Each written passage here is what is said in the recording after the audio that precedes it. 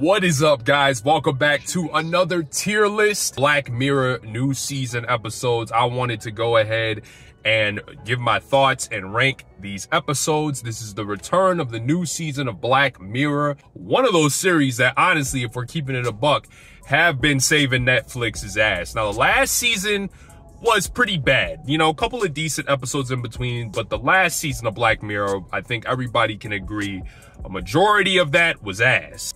Let me know if you guys have seen it yet. Are you still watching it? I'm going to try to do the best I can to give you guys a little bit of non-spoiler and at the same time give a little bit, you know, as I dive deeper. So go ahead, dive in, and yeah. The first episode, Joan is awful. This one was definitely a ha-ha, spoof, parody, a mix of all of those things. Black Mirror writers, you could tell that they were like, yeah, this is gonna be our kind of, when we return back with the new season, we are going to give them a main character who basically her life is being taken over by this streaming service that is using her likeness, using her whole life pretty much, and making her pretty much the spotlight. And everybody sees this, everybody has their opinion, and obviously the main character we're dealing with is Joan.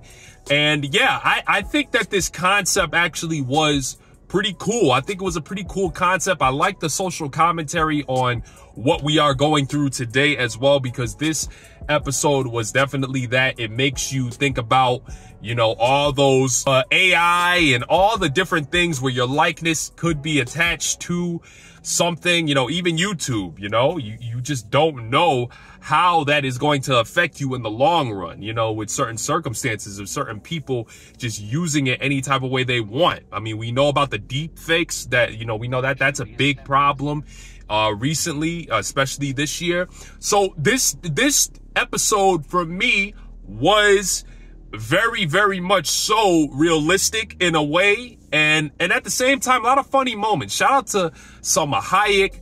Good amount of comic relief in this one. There's one scene in here that is very, very much so graphic and disturbing, but the main character definitely goes through it in this one, and just trying to get her likeness and image back or fight for it.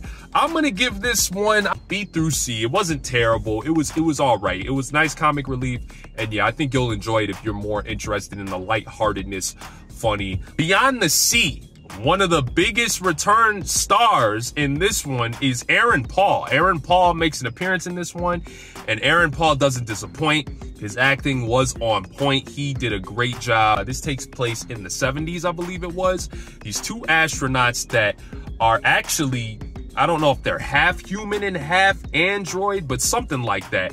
They're like half human, half android, or androids with human, basically human tendencies.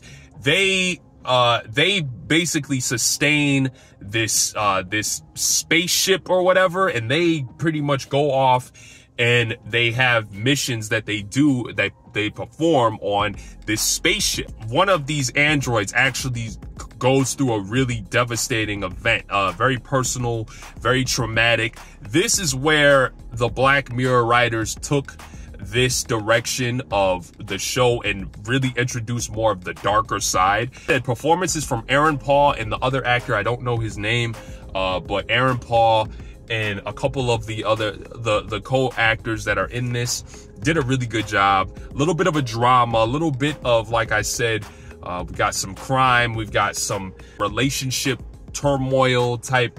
It was good. It was a good personal show.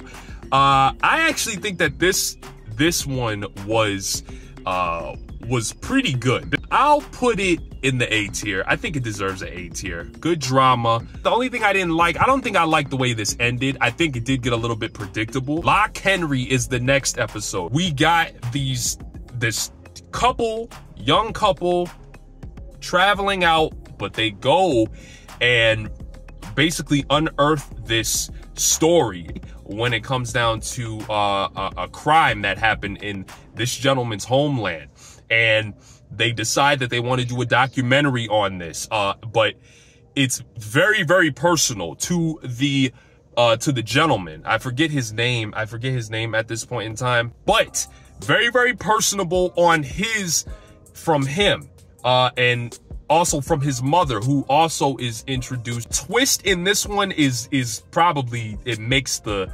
return of the Black Mirror episodes, it definitely makes them high up.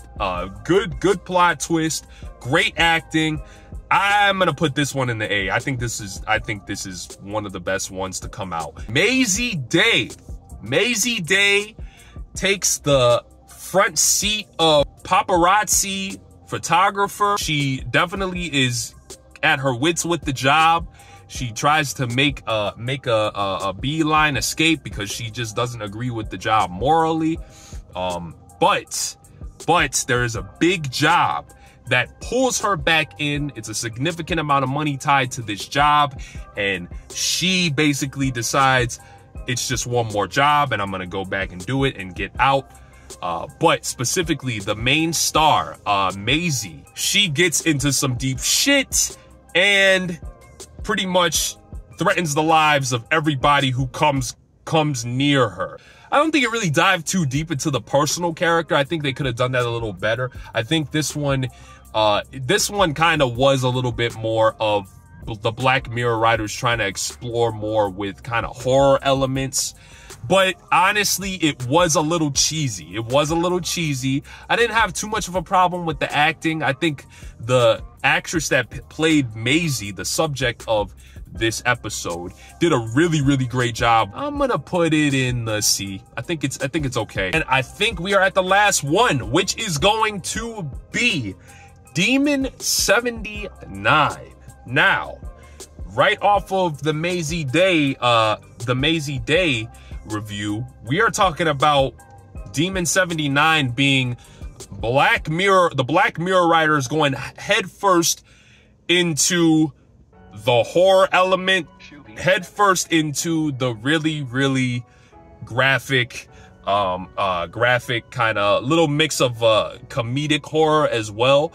And they're getting into it with this main character who is the subject of a mission. She needs to sacrifice three people in order to save the world from an apocalyptic event that's going to happen. I like the main character a lot in this. The main character was not, she was very, like, the transformation of this main character, the angles that this main character plays was very, very well versed. It was very dynamic and well ranged.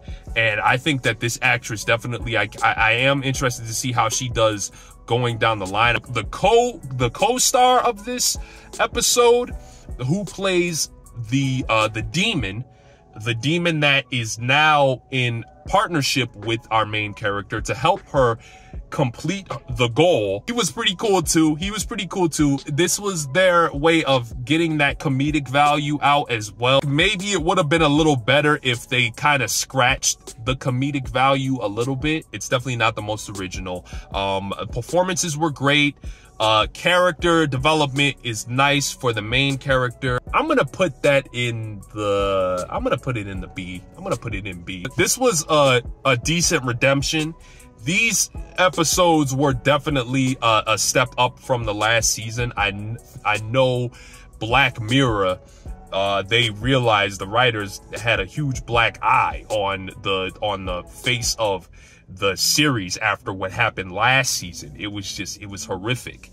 It was cool to see the comedic value in a lot of them, and at the same time, it was cool to see how the Black Mirror writers were trying to really go balls deep when it comes down to, you know, buckling down on some of the concepts. Some of these episodes do resort to some already familiar themes that are out there and if you're arguing, they're probably done better in a lot of instances, but still, it is a good relief.